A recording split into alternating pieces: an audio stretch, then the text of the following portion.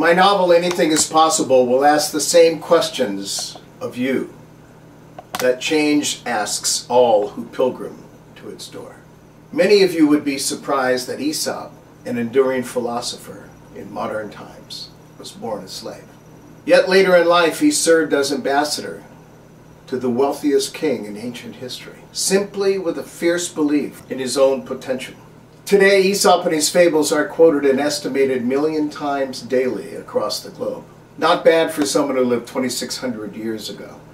If this man born in 620 BC can still inspire the world with his message in 2013, what does that mean you can do?